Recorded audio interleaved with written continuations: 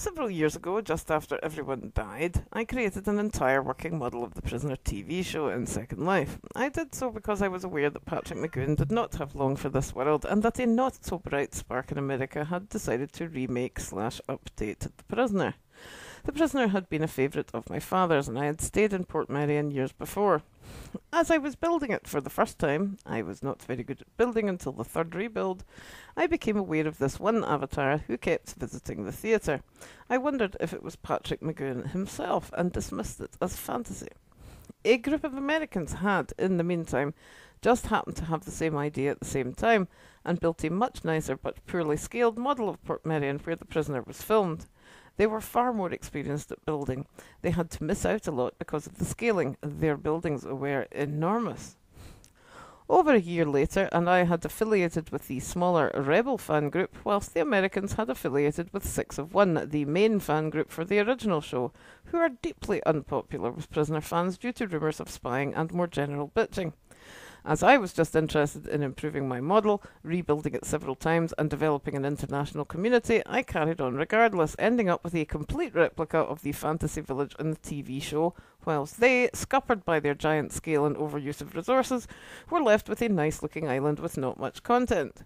In the meantime, Patrick had died. I really should have ended the very expensive project there, but I kept going.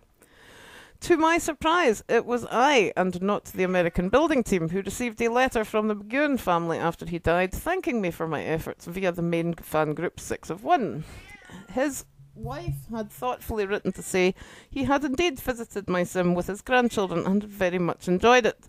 This, especially given my inexpert building to begin with, inspired another few months of perfecting an entire working model of the imaginary set, including a rover which chased the visitors.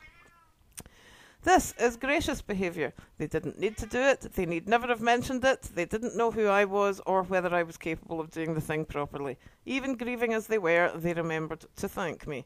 As creative exercises, which often cost a lot and pay nothing go, I would count this as a win. I was happy to have done it, especially given that the smartass that ruined the remake chose to do it just as Patrick was dying.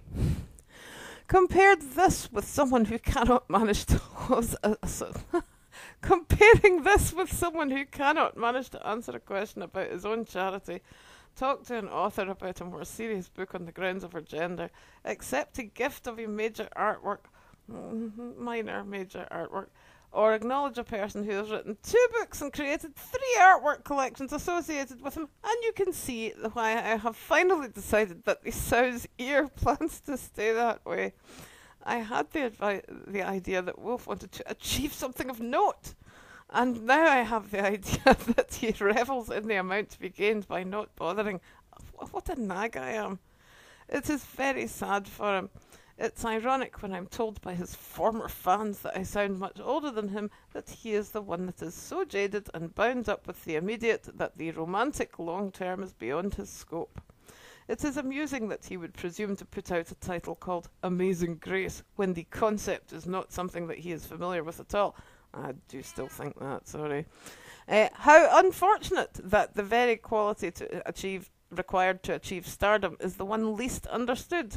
Again, I am left feeling sorry for him. I suffer from much the same weakness in terms of lack of tolerance and a bit of arrogance by the looks of things, but I do not suffer from the same curse of self-regard. Oh dear.